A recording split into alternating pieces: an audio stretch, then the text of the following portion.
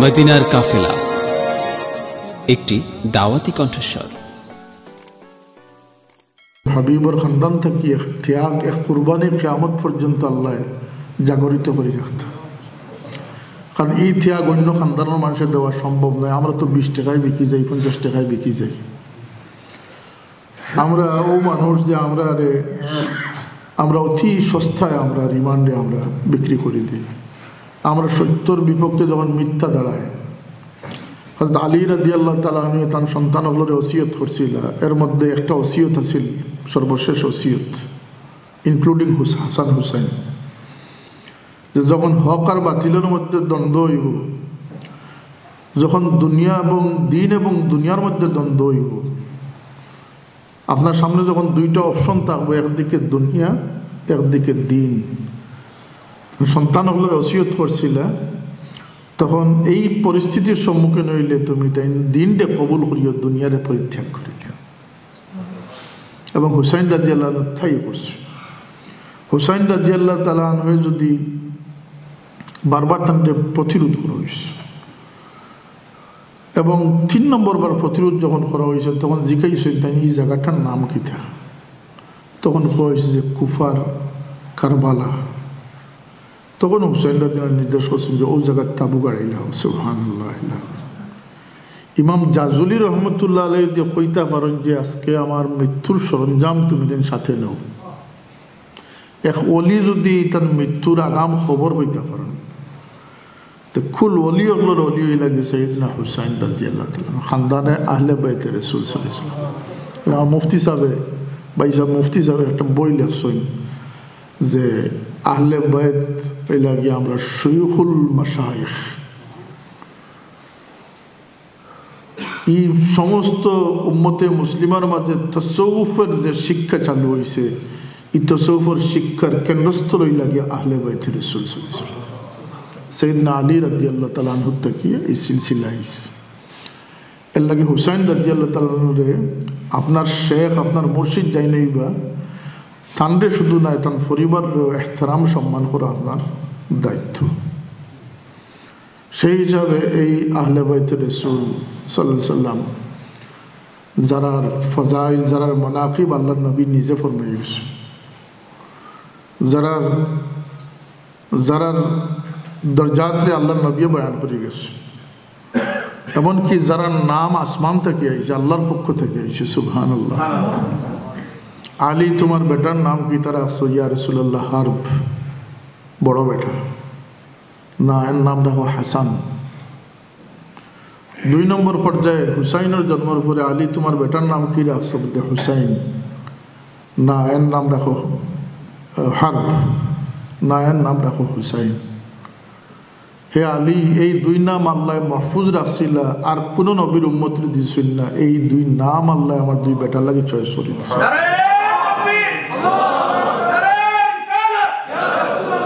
Error নাম আল্লাহর পক্ষ থেকে আইছে। এরার শিশুকালর এরার কুস্তি দেখার লাগে খুদ জিবরিল আমিন উপস্থিত। সুবহানাল্লাহ। এরা ও হস্তি দয় যারা আল্লাহর নবী সাল্লাল্লাহু আলাইহি ওয়াসাল্লাম যারা ঠোঁট মোবারকও নিজের ঠোঁট লাগিয়ে চুম্বন করছে, এমনকি যারা লাগে আল্লাহর হাবিব সাল্লাল্লাহু আলাইহি ওয়াসাল্লামের নামাজের সিজদারে দীর্ঘ থেকে দীর্ঘতম করছে। এবং শুধু তাই নয়, এরা দুধ পানরত অবস্থায় খুশখবরি আইছে যে এরা জান্নাতুল নওজওয়ান হলোর সরদারি লাভ করে দিয়েছে। সুতরাং এরা আল্লাহ পাকের কাছে পছন্দিদা মানুষ। আল্লাহর মকবুলিয়ত তখনই তারা লাভ করছেন। এমনকি আল্লাহর হাবিব সাল্লাল্লাহু আলাইহি ওয়াসাল্লামে এরা সম্মানে মিম্বর থেকে নামিয়ে আইছে। আল্লাহ রাসূল সাল্লাল্লাহু আলাইহি ওয়াসাল্লামের বাণী হইল গিয়া যে এরা আমার আল্লাহ, যারা এরারে মহব্বত করব তারা আমারে মহব্বত করব, যারা আমারে মহব্বত করব তোমারে মহব্বত করব। হুসাইন মিন্নি ওয়া আনা মিন হুসাইন, হুসাইন আমার থেকে, আমি হুসাইন থেকে। আল্লাহ, যারা এরা লগে দুশ্মনী করব তারা আমার লগে দুশ্মনী করব, যারা এরারে মহব্বত করব আমার লগে আমার মহব্বত করব। তাই হুসাইন রাদিয়াল্লাহু আনহুর জানা আছে যে কারবালা প্রান্তরে কিছু একটা হতে যাচ্ছে। আলী রাদিয়াল্লাহু আনহুর জানা আছিল, সাইয়েদনা ফাতেমা জাহরা রাদিয়াল্লাহু আনহার জানা আছিল। কারণ রাসূল পাক জীবদ্দশায় এই কথা কইছেন যে আমার এই বেটারে আমার উম্মতে গলা জব করবা। উম্মে সালামা রাদিয়াল্লাহু আনহা থেকে হাদিস আছে যে আল্লাহর নবী কারবালার মাটি পর্যন্ত দৃশ্যমান করে গেছেন, দেখাই গেছেন। এমনকি আল্লাহর নবী সাল্লাল্লাহু আলাইহি ওয়াসাল্লামে ফরমান যে উম্মে সালামা তুমি দরজাত থাকো, কাউরে ঢুকতে দিও না, কারণ আমার লোক এক ফিরিস্তা মোলাকাত হয়েছে। এই ফিরিস্তা আর কোনোদিন জমিন হয়েছে। উম্মে সালামা দরজাত পাহারা দিতে এমত অবস্থায় ছোট বালক হুসাইন রাদিয়াল্লাহু আনহু হইয়া ঢুকার চেষ্টা করছেন। প্রথমে আটকাইছেন, পরবর্তীতে রাস্তা দিয়েছে। কিছু পরে শুনেন যে আল্লাহর নবী বড় ফুফি ফুফি খাদিতরা ভিতরে গেছেন, গিয়া বলছেন ইয়া রাসূলুল্লাহ আমার মা বাপ কুরবান, আপনি এত খান্দা খান্দি খান্দইন, হুসাইনকে জড়াইয়া ধরিয়া খান্দিত। হুজুর পাক ফরমাইলা যে উম্মে সালামা এইমাত্র যে ফিরিস্তা আসলা তাই খবর দিয়া গেছেন যে আমার এই বেটারে আমার উম্মত থেকে গলা জব করবা। তো রাসূলের জানা আসিল না? আসিল না? আসিল। হুসাইন রাদিয়াল্লাহু আনহু এই ওলায়তি আল্লাহ তাআলা দান করছেন যে তানও জানা আসিল যে এই ধরনের ঘটনা ঘটবে। দ্বিতীয়ত হইল কি যে এটা একটা উম্মতের লাগে একটা শিক্ষা। এখানে হুসাইন রাদিয়াল্লাহু আনহু এই ঘটনার প্রেক্ষিতে উম্মতের লাগে কিয়ামত পর্যন্ত এক সবক আল্লাহ পাকে বাকি রাখছে। এই ঘটনা সে কতটুকু দায়ী এই তাহকিক আমরা না গিয়া আমরা শুধু ওটুকু আলোচনা করার দরকার, এবং আমরা প্রথম আকিদা ওটা হওয়া উচিত যে ইমাম হুসাইন রাদিয়াল্লাহু তাআলা আনহু একজন মজলুম শহীদ এবং উম্মতে মুসলিমার লাগিয়ে একজন মডেল হিসাবে আল্লাহ পাকে তাঁরা কবুল করে দিয়েছে। এজিদর প্রকাশ্যে কিছু অভিনয় আছে, এটার পিছনে সত্যতা বা ইখলাস আন্তরিকতা আল্লাহ পাকেরও জানা আছে এজিদর। আবার ইবনে জিয়াদ, উবায়দুল্লাহ বিন জিয়াদ সীমার এরার যে আচার আচরণ ব্যবহার, পরবর্তীতে কারবালার ঘটনার পরবর্তীতে যে কারনামা, এজিদের যে কারনামা যেটা দেখা যায় সেটা প্রমাণ করে যে এজিদ তখনও দুষ্টা আছিল, পরবর্তীতেও দুষ্টা আছিল। কারণ কারবালার ঘটনার পরে এজিদ মদিনায় তৈবার যে সৈন্য প্রেরণ করছে, এজিদের নির্দেশ আছে যে 3 দিনের লাগি মদিনা তোমার লাগে হালাল করে দিলাম, যা ইচ্ছা তুমি দিন করতে। প্রায় 2200 মহিলারে গর্ভধারণ করা। মদিনায় তৈবারে অপবিত্র পৃথিবীর ইতিহাসে তখনই প্রথম করা হয়েছে এবং শেষ করা হয়েছে। 3 দিন 3 রাত মসজিদে নববীর আজান একামত বন্ধ আছে, 1400 বৎসরের ইতিহাস আর কখনো বন্ধ হয়নি। এজিদের কারনামা 10,000 আহলে মদিনারে শহীদ করছে, 700 জলিল কদর সাহাবীরে শহীদ করছে, আল্লাহ নবীর সাহাবী আমরে শহীদ করছে, আল্লাহ নবীর সাহাবীরে তাপ্পড় মারছে। সুতরাং এজিদের পরবর্তী ঘটনা, এরপরে মক্কা শরীফের আক্রমণ, খানায় কাবার চতুষ্পার্শ্বে মানুষ হত্যা, তারপরে খানায় কাবার উপরে আক্রমণ, খানায় কাবার গিলাফ আগুন লাগাই দিয়েছে। আর এটার প্রমাণ হইল কি যে হুসাইন রাদিয়াল্লাহু আনহু বিজয় হয়েছিল না এজিদের বিজয় হয়েছিল। এজিদ মাত্র 3 বৎসর তখ্ত বইছে। কত বৎসর? 3 বৎসর। এরপরে এজিদের মৃত্যু হয়েছে কুলনি বেমারে। আর অনেক ঐতিহাসিকবিদ হলে লেখছেন যে এক নষ্টামেদ গিয়ে তার মৃত্যু হয়েছে। এনিওয়ে একজন বাদশাহ সে দুনিয়া থেকে গেছে, আজ পর্যন্ত তার কোনো খবরের নিশান নাই। আর 20 মাইল দূরে থেকে সাইয়েদনা হুসাইনের যে খবরে মেটাইবার লাগে তারা ফানি দিয়া মাটিরে নিশ্চিন্ন করছিল, খবর গ্রান শুকিয়া সেই খবরে আবিষ্কার করিয়া আজকে এটা জলমান করতে আসছে। হুসাইন রাদিয়াল্লাহু আনহুর খবর 20 মাইল দূরে থেকে দৃষ্টিগোচর হচ্ছে, কিন্তু এজিদের খবরের কোনো ইতিহাস ইসলামের ইতিহাসে নেই। শুধু ওটুকু লেখা আছে বড় বড় তারিখ ইসলামের ইতিহাসও যে দামেস্কর কোনো একটা নর্দমার মধ্যে এজিদের লাশ পড়িয়ে আছে। দামেস্কর কোনো একটা নর্দমা মানে যেখানে ডাস্ট ফালানি হয়, যেখানে ময়লা ফালানি হয়, ও ধরনের একটা জায়গাতে এজিদের খবর হয়ে গেছে। এবং আরো বড় প্রমাণ হইল কি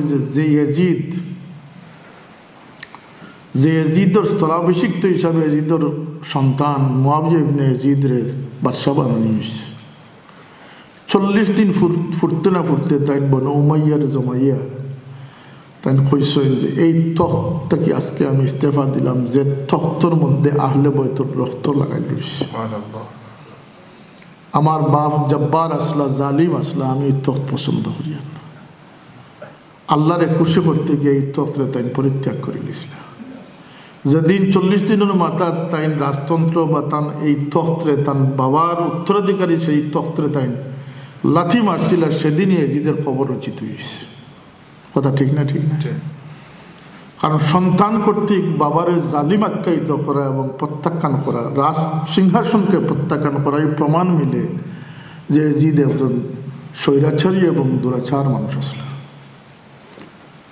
আমরা এজিদরে দোষারোপ করার দায়িত্ব আমরা নয়। আমরা দায়িত্ব হইল কি হুসাইন রাদিয়াল্লাহু আনহুকে মনে প্রাণে ভালোবাসা, মনে প্রাণে মহাব্বত করাটা হইল কি আমরা উম্মতে মুসলিমার দায়িত্ব। আজকে কত সৌভাগ্যবান আমরা যে আজকে এজিদর সাফাই দিবার মহফিল কেউ করে আর হুসাইন রাদিয়াল্লাহু আনহুর মহাব্বতর মহফিল কেউ করে। আল্লাহ আমরা মহাব্বতর মহফিলে যে বয়স আল্লাহ শুকুর আদায় করি। বাহাস মুবাহাসা হয়, বাহাস হয়, আমরা দেশে বহাস হয়, বিতর্ক হয়। একদলে আল্লাহ নবীর বিপক্ষর দলিল তুকানিত ব্যস্ত, এক দলে আল্লাহ নবীর মহাব্বতর দলিল তুকানিত ব্যস্ত। কি সৌভাগ্যবান তারাই যারা আল্লাহ নবীর মহাব্বতর দলিল নিয়ে ব্যস্ত আছে। আমরা সেই গ্রুপ। আল্লাহর কাছে আল্লাহ আমরা কবুল করুক, যারা হুসাইন রাদিয়াল্লাহু আনহুর মহাব্বত অন্তর নিয়ে আমরা বসি। হুসাইন রাদিয়াল্লাহু আনহুর মহাব্বত সহিহ হাদিস দ্বারা প্রমাণিত আল্লাহ নবীর মহাব্বত। হুসাইন ও শখসিয়ত যাই জন্নতি নজওয়ান আল্লাহর সর্দার হইবা। সুতরাং জন্নত হুসাইনের কাছে। যে সৈন্যরা কারবালার আহলে বয়তের উপরে আক্রমণ করছে, ইন দি মিন টাইম তারা যে নামাজ পড়ছে, সেই নামাজের মধ্যে তারা কিন্তু যে দুরূদ শরীফ পড়ছে, আল্লাহুম্মা সাল্লি আলা সাইয়্যিদিনা মুহাম্মাদিন ওয়া আলা আলি মুহাম্মদ, হুসাইনের প্রতিও দুরূদ গেছে, কিন্তু সেই হুসাইন রাদিয়াল্লাহু আনহু তারা শাহাদাত করছে, শহীদ করছে।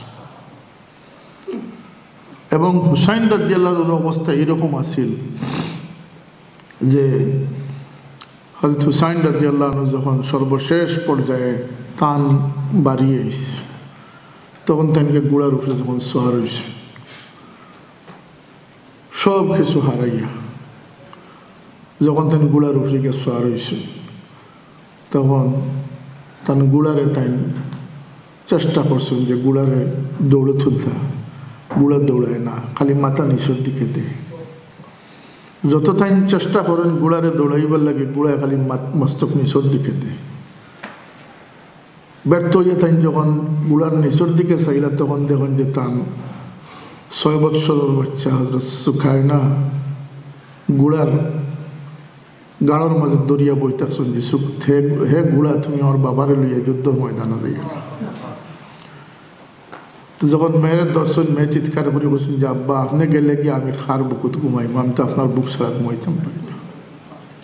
তো হুসাইন রাদিয়াল্লাহু আনহু ফরমাইছেন যে মাগো, আজ থেকে তুমি আমার বুকুত ঘুমানি তোমার শেষ হয়ে গেছে। হুসাইন রাদিয়াল্লাহু আনহু যখন গুড়ার থেকে ফালানি গেছে, অসংখ্য মানুষকে তাই হত্যা করছে। যখন তাই মাটিতে গিরিয়েছেন, কি অবস্থায় গিরিয়েছেন? দলিলে কয় মানুষ যে অবস্থায় দুনিয়ার থেকে যাইব, সেই অবস্থায় তার খবর জিন্দগিতে আবো, কিয়ামতের দিন সে এইভাবে উঠিব। হুসাইন রাদিয়াল্লাহু আনহু সর্বশেষ অবস্থা আছে যে সিজদারত অবস্থা।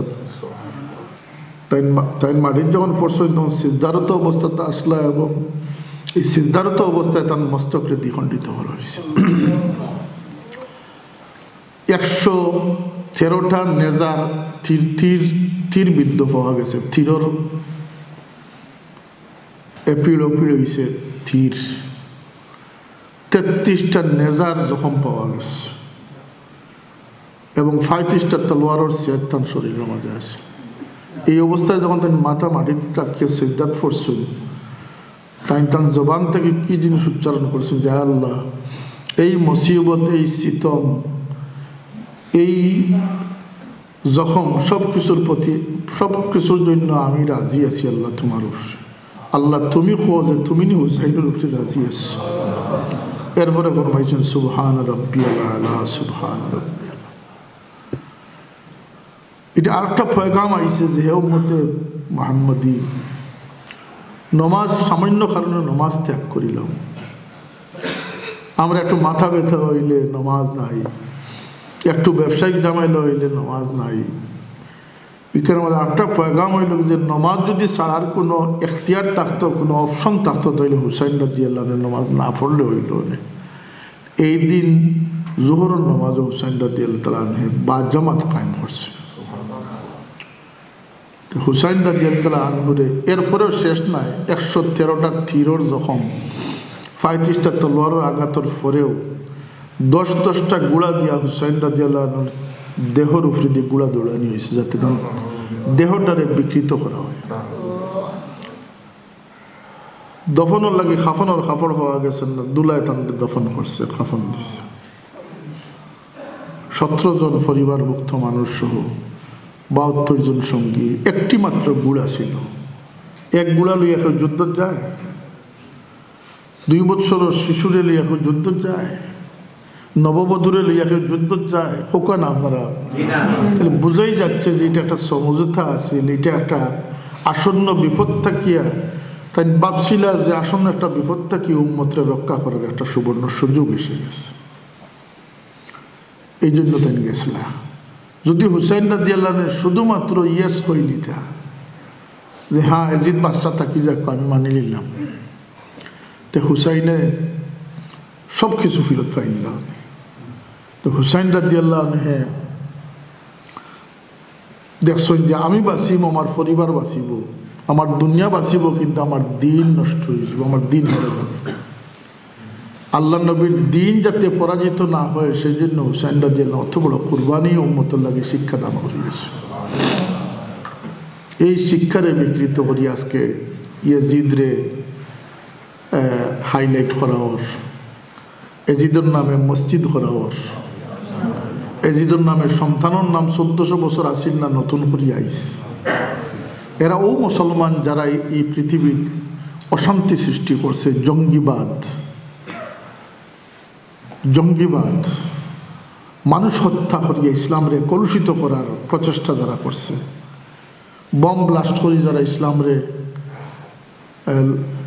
লজ্জার সম্মুখীন করছে, সেই ইসলামরে যারা ফিতনা সৃষ্টি করছে, এই সমস্ত মানুষ এরাই আজকে এজিদের পক্ষপাত করতেছে। এই বিষয়টা তো আজকে পরিষ্কার। যারা এই মাসলা মাসাইলে বিকৃত করতেছে, তারা ইতিহাস বিকৃত করে এজিদকে তারা হিরো বানাইবার চেষ্টা করতেছে। কথা সত্য না সত্য না? এজিদের তারিফ তাদের মুখেই শোনা যায় যারা আজকে মাসলা মাসাইলে পরিবর্তন করার চেষ্টা করতেছে, যারা ইসলামের মধ্যে নতুনত্ব আনবার চেষ্টা করতেছে। গত পরশুদিন শুনলাম যে এক হাজি সাহেবে হইতরা যে আমি সাফা মারওয়াত আগে সাই করছি, পরে তোয়াফ করছি অদস্য।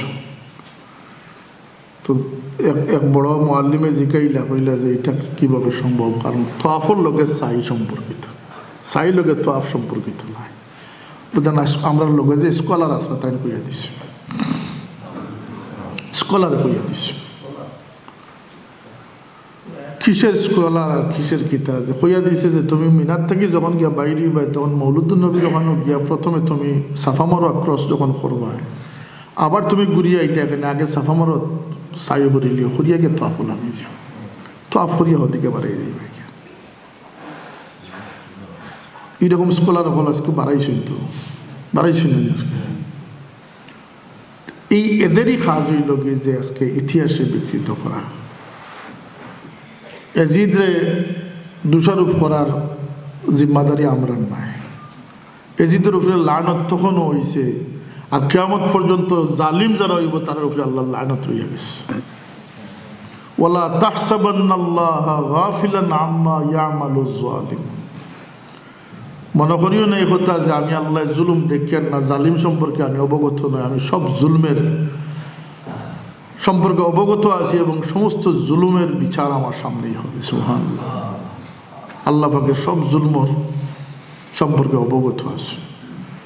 সুতরাং এই জুলুম আর মজলুম একত্রিত করা সম্ভব নয়, কম্প্রোমাইজ করার কোনো কম্প্রোমাইজ 1400 বছর পরে এখন কম্প্রোমাইজ যদি করে দিত চাই এজিদ আর হুসাইনের মাঝে, এজিদের মন্ত্র আছিল শক্তি সব, শক্তি সব কিছু, শক্তি মূল, সোলজারি সব কিছু। আর হুসাইনের মন্ত্র আছিল যে সত্যই সব। তো সত্যের লড়াইয়ের পক্ষে একজন আর শক্তির লড়াইয়ের পক্ষে একজন, দুইজনের মধ্যে কম্প্রোমাইজ করা কি সম্ভব? কথা হোক সম্ভব? যদি এটা সম্ভব হয় তাহলে নর্তকীরে আর তাহাজ্জুদ গুজারে একত্রিত করাও সম্ভব। যেভাবে রাজ্যে ড্যান্স করছে, যে ক্লাবও কাটাইছে, তারে আর তাহাজ্জুদ যে পড়ছে তারে একত্রিত করা সম্ভব নয়। সত্য মিথ্যাকে যেভাবে একত্রিত করা সম্ভব নয়, হুসাইন ইয়াজিদকেও একত্রিত করা সম্ভব নয়। একজন জালিমের ভূমিকায় ছিলেন, একজন মজলুমের ভূমিকায় ছিলেন। সেই কারবালার ইতিহাস শুধু মর্মান্তিক বলেই শেষ নয়, কারবালার ইতিহাস এক ইমান দীপ্ত ঘটনা। যেভাবে সাহাবায়ে কেরামের জীবন ইমান দীপ্ত ঘটনা রয়ে গেছে, ইমান দীপ্ত ঘটনা। অর্থাৎ আবু বকর সিদ্দিক, ওমর, ওসমান, আলীর মধ্যে ইমান দীপ্ত ঘটনা রয়ে গেছে, তাবিদের মধ্যে রয়ে গেছে। যায়েদ বিন হাবিব সাহাবীর মধ্যে রয়ে গেছে। সেই ইমান দীপ্ত একটি ঘটনা হচ্ছে কারবালার ইতিহাস। এই ইতিহাস আমাদেরকে ইসলাম রক্ষার তাগিদ দান করছে। সুতরাং এটার আমরা আঁকড়াই ধরতাম হইব। যদি এজিদের পক্ষপাত আমরা করি নেই, তাইলে সত্যের পরিবর্তে মিথ্যার আমরা প্রশ্রয় দেওয়া ছাড়া আর কিছু হতে পারে না। এজিদের যে আচরণ, এজিদের যে স্বভাব চরিত্র, আর হুসাইন রাদিয়াল্লাহু তাআলা আনহুর স্বভাব চরিত্র, এবং ইমাম জয়নুল আবদিন রাদিয়াল্লাহু আনহুর স্বভাব চরিত্র, যেদিন রোমান বাহিনীর সাথে উবায়দুল্লাহ বিন জিয়াদ পরাজিত হইয়া সঙ্গী সাথী রাখিয়া পলায়ন করি যার, সেদিন ফানির তৃষ্ণা কাতর হইয়া তাবু দেখিয়ে গিয়া তাবুর মধ্যে গিয়া যখন পর্দা সরাইয়া ফানি চাইছে, দেখে যে এখানে ইমাম হুসাইন রাদিয়াল্লাহু আনহুর সাহেবজাদা হযরত ইমাম জয়নুল আবদিন রাদিয়াল্লাহু তাআলা আনহু বধ। চৌকাচৌকি যখন হয়ে গেছে, তখন লজ্জা শরমে আর ব্যাক করতে পারছে না, তখন উঠিয়া কইছে যে একটু পানি দাও। ইমাম জয়নুল আবদিন রাদিয়াল্লাহু তাআলা তিলাওয়াতরত আসলা, চোখ উঠাইয়া দেখছেন উবায়দুল্লাহ বিন জিয়াদ। এইভাবে চাইয়াকে তাই মটকি তাকে পানি ডালিয়ে তারে দিছ। এক গ্লাস খাইয়া কইছে আরেক গ্লাস দেও, আরেক গ্লাস দিছ, কইছে আরেক গ্লাস দেও, আরেক গ্লাস দিছ। 3 গ্লাস খাইয়া যখন পরিতৃপ্ত হয়েছে, মুস্কি হাসিয়া কইল যে আপনি বোধহয় আমার চিনছই না, আর চিনলে আপনি আমার পানি দিলেন না। তাই কইলে আমি খুব ভালো তোমার চিনছি যে তুমি উবায়দুল্লাহ বিন জিয়াদ। তাহলে আমার লোকে এই বালা ব্যবহার আপনি করলা কিলা, ওদের তুমি যখন আমার খানদানকে টুকরা টুকরা করছো, এটা তোমার নসলের পরিচয় আছে। আজকে আমি তোমার পানি দিয়ে যে সাহায্য করছি, এটা আমার খানদানের ঐতিহ্য।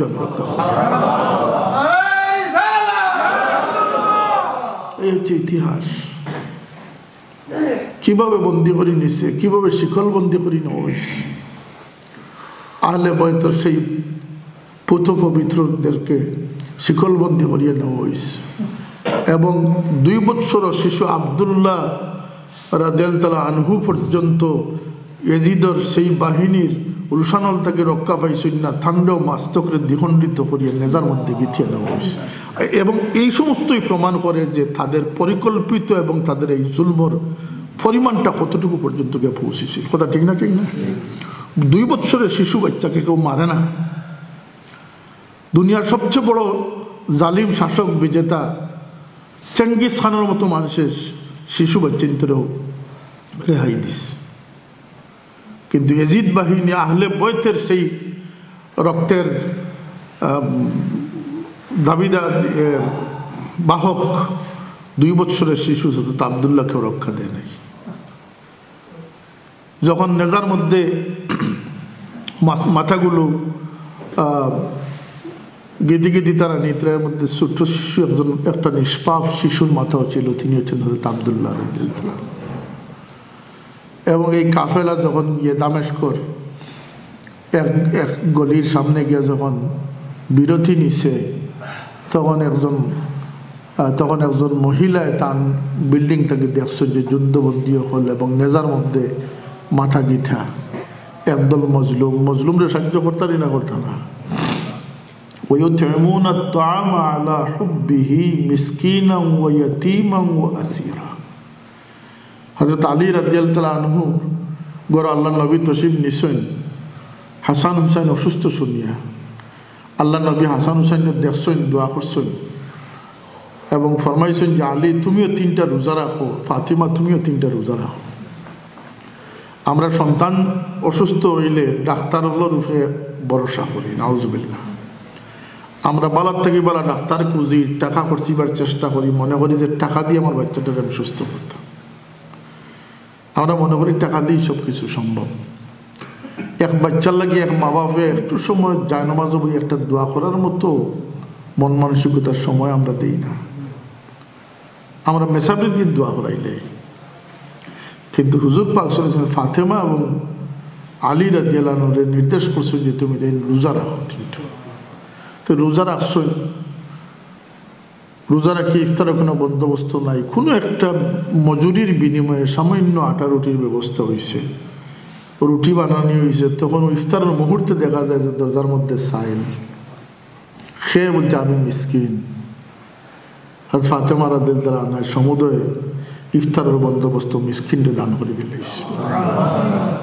ফানি দিয়া আলী এবং ফাতেমা ইফতার করছে। পরের দিন আবার রোজা রাখছেন, সামান্য পরিশ্রমের বিনিময়ে একটু ইফতারের বন্দোবস্ত হয়েছে। যখন ইফতারের সময় হয়েছে আবার সাইল, খেয়ে বলতে ইয়েতিম, আবার সব দান করে দিলেছেন, ফানি দিয়ে ইফতার করছে। 3য় দিন আবার রোজা ধরছেন, ইফতারের বন্দোবস্ত হয়েছে, আবার সাইল, খেয়ে বলতে আমি যুদ্ধবন্দী, সমুদয় দান করে দিলেছেন। 3 দিন রোজা রাখছেন, 3 দিন ফানি দিয়ে ইফতার করছে। কষ্ট হয়েছে না আরাম হয়েছে? আল্লাহর কাছে পছন্দ লাগছে। আলী এবং ফাতেমার সেই দান, সেই ত্যাগের আল্লাহর কাছে পছন্দিত হয়েছে। আল্লাহ আয়াত নাজিল করছেন, ওয়ুতঈমুনা আত-তাআমা আলা হুব্বিহি মিসকিনান ওয়া ইয়াতীমান ওয়া আসীরা ইন্নামা নুতঈমুকুম লিওয়াজহিল্লাহি লা নুরিদু মিনকুম জাযাআন ওয়ালা শুকুরা।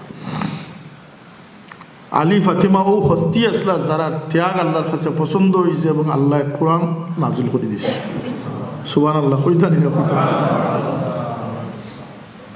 কোরআন শরীফ নাজিল হয়েছে।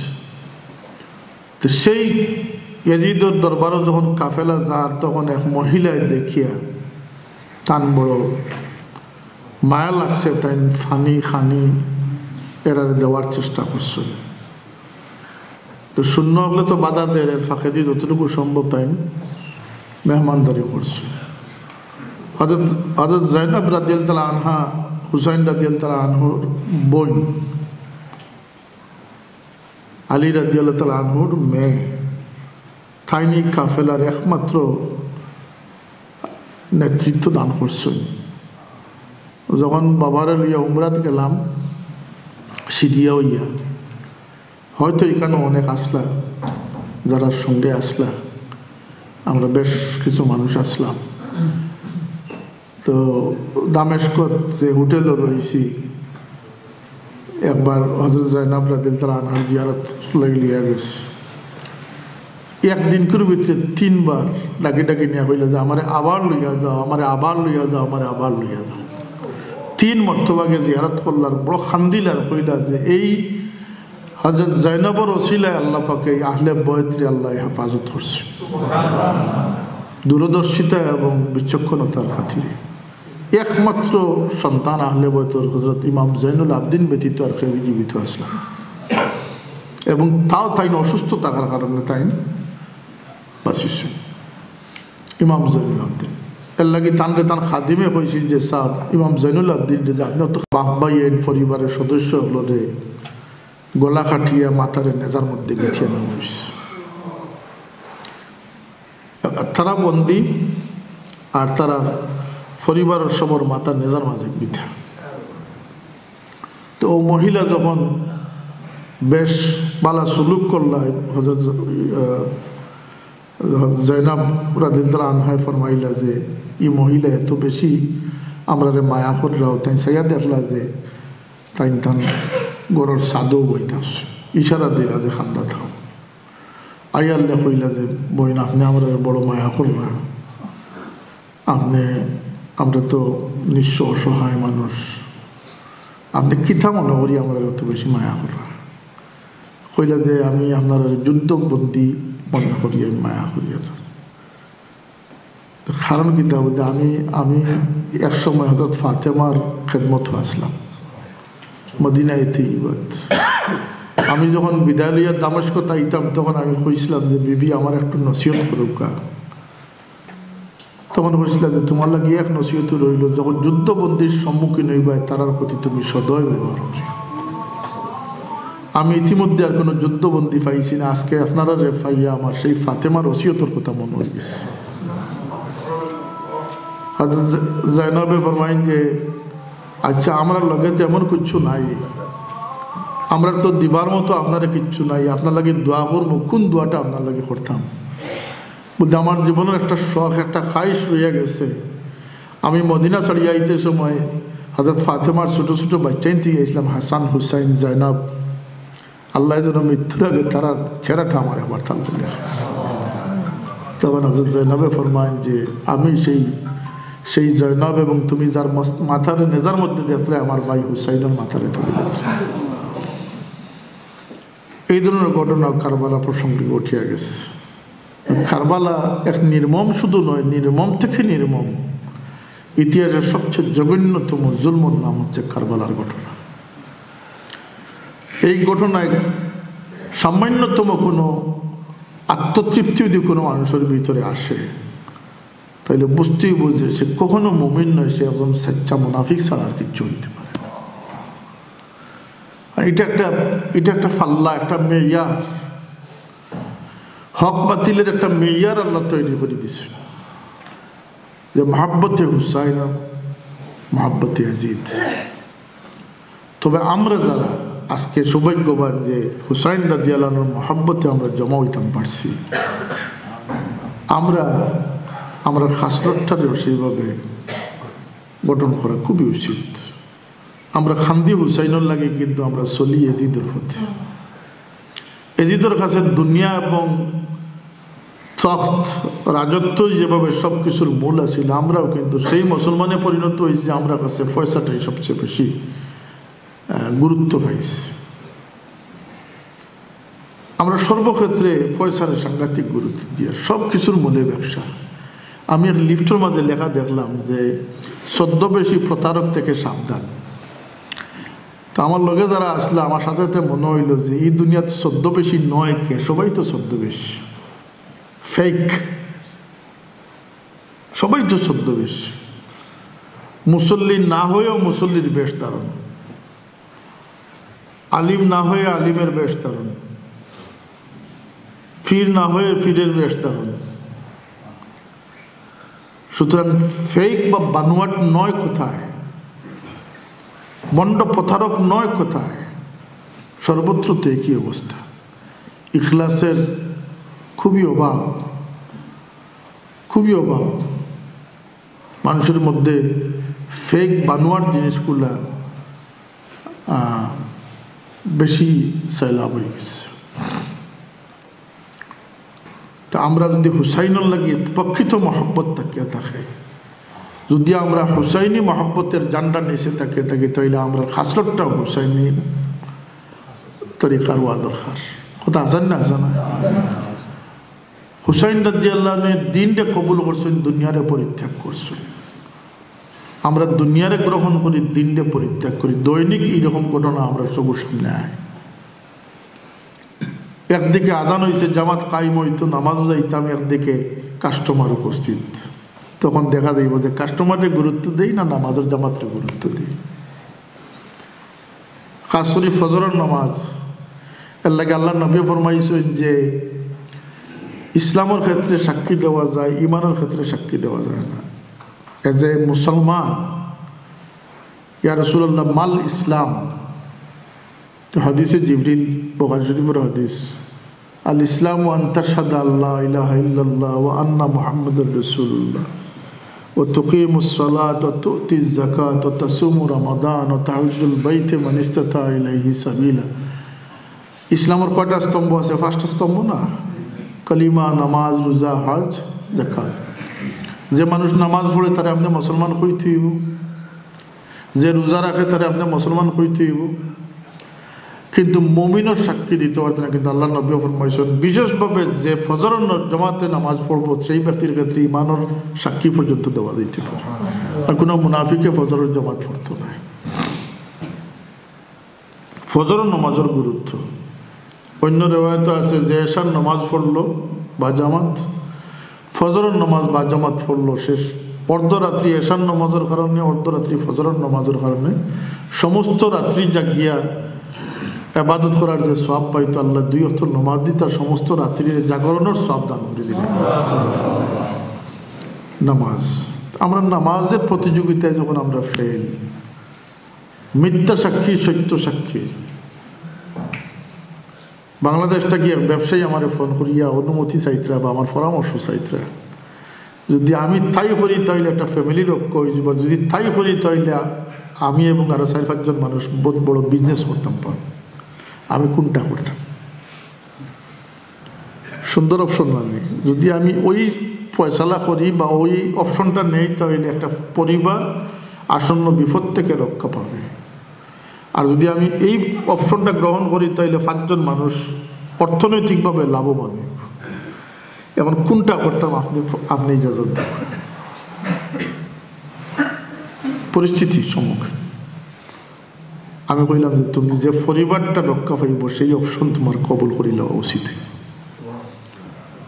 আর মানুষের গুরুত্ব আল্লাহ দান করছেন, শুধু মানুষের গুরুত্ব নয়, এটা জীব জন্তুর গুরুত্ব।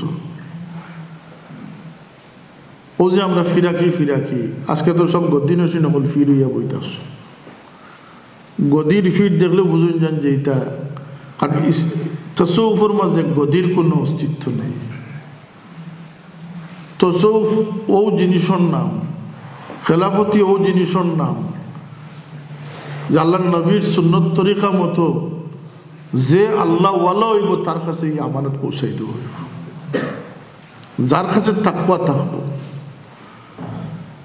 একটা উন্নত জীবন শিক্ষার নাম হচ্ছে তাসাউফ, একটা সলিকা শিক্ষার নাম হচ্ছে তাসাউফ। তাসাউফ তো কোনো বন্ডামির নাম নয়, একটা সুন্দর থেকে সুন্দর জীবন দ্বারা হাসিল করার নাম হচ্ছে তাসাউফ। মন মস্তিষ্করে সজাগ জাগ্রত করার নাম হচ্ছে তাসাউফ। সুলুক মুআমালাতের সুন্দর তরিকাত সুন্নত তরিকাত আনার নাম হচ্ছে তাসাউফ। একজন মানুষ সুফিজমের মাঝে দাখিল হইয়া দিয়ে তার মাঝে বদখাসলতি রইয়া যায়, সে কখনো সুফি হইতে পারে না। একজন মানুষের সেন্স জাগ্রত হওয়ার নাম হল তাসাউফ। তখন এই মানুষ চলায় ফিরায় সবসময় আল্লাহর খুশির গুরুত্ব দিব এবং তার মাঝে নবীর সুন্নত কায়েম হইতে থাকবে। কথা ঠিক না? ঠিক না? মানুষের মাথাত খাটর ভাঙ্গার নাম তাসাউফ নয়। আজকে যারা গদিয়ে হল লইয়া বইছেন, কোনো ধরনের কোনো যোগ্যতা সলাহিয়ত নাই। এই লাইনই তো আসলা না, পরে দেখছেন যে এই লাইন না ধরলে আর হইতো নাই, ও ইয়া লাইন ধরছেন। এটা একমাত্র মানুষের মাথাত খাটল ভাঙে। এখন বিজনেস সর্বত্র বিজনেস, বয়ানও বিজনেস, কুরআন শরীফ বেচিয়া বিজনেস, আহলে বয়ত বেচিয়া বিজনেস, নবীর মহব্বত বেচিয়া বিজনেস, কুরআন শরীফ বেচিয়া বিজনেস, সর্বত্র খালি বিজনেস আর বিজনেস। কের মাঝে হকিকতের খুবই অভাব, শুধু ফেক এবং নিজে বাসা। আমি গতকালকে কইছি ম্যানচেস্টার এক বড় বইয়া যে আগে এক জমানা আছিল, আমরাও দেখছি যে মানুষে এক এক গ্রামরে সার্টিফাই করে নিত। আপনার মেঘ কোন জায়গায় বিয়া দিতে অমুক গ্রাম, এই গ্রামটা ভালো হইতো না মানুষে, হইতো না মানুষে। কয়জন মানুষ ভালো আসলে হয়তো 5জন 7জন মানুষের সমস্ত গ্রামর জিম্মা নিয়েছে গিয়ে এবং সমস্ত গ্রাম আলোকিত করে দিলে। কিন্তু আজকে মানুষ সেই গ্যারান্টি দিত না, সেই সাফাই দিত না। এমনকি আপনি জিকেই বা যে অমুকের চিনি তার ছেলে কিলে ওদের সেটা হইতে পারত। বাপ বালা মানুষ জানে, কিন্তু তার ছেলে যে ভালো হবে সেটার কোনো গ্যারান্টি আজকাল নাই। তা আমরাও ঠিক এই অবস্থা। আজকে বিভিন্ন ইজম, বিভিন্ন ফতোয়া, বিভিন্ন সব কিছুর পিছনে আজকে আমার হাইট জিকার বললা যে কাবা শরীফ বানানিয়ার পরে বাঙ্গি লেওয়া যাই যাচ্ছে। আমার মনে হয়ে গেল হৌ মুসলা যে এক গায়কে জিজ্ঞাসা যে মাথাত বেনি বান্ধা যাই যাচ্ছে। একজন গায়িকা না, একজন গায়কে আমার মশলা জিকার করছেন যে মাথাত বেনি বান্ধা যাই যাচ্ছে। আমি বললাম যে পুরুষ মানুষের বেনি বান্ধার মশলা কিতাবও নাই, কারণ পুরুষ বেনি মুক্ত। কথা বুঝতে পারছি না আপনারা, পুরুষ কখনো বেনি বান্ধার প্রয়োজন আছে? সুতরাং ই মশলা কিতাবও হোক না আসেনি কিতাবও। কাবা শরীফ বানানি এবং বানানির কারণটা কি? যেমন বানানির কোনো পারমিশন নাই, তেমন বাঙ্গার কোনো পারমিশন নাই। হয়েছে নি আমার মশলা হয়েছে নি কতটা? কাবা শরীফ বানাইবারও কোনো পারমিশন নাই, কাবা শরীফ বাঙ্গিবারও কোনো কারণ। কাবা শরীফ বানানিওর এটা বিজনেস, প্রেজেন্টেশনরে উন্নত করবার লাগে। কারণ আজকাল আমরা ফেকরে পছন্দ করি, যত প্রেজেন্টেশন উন্নত হইব আমরা ওঠাও, যত বৃহৎ দল আমরা দেখবো তো ওদিকে আমরা দাবিত হইব। যে মিছিল বড় দেখবো সেটার দাবিদার আমি হইতাম চেষ্টা করব। জিতন্নত টাকা আমরা একটা ট্রেডিশন।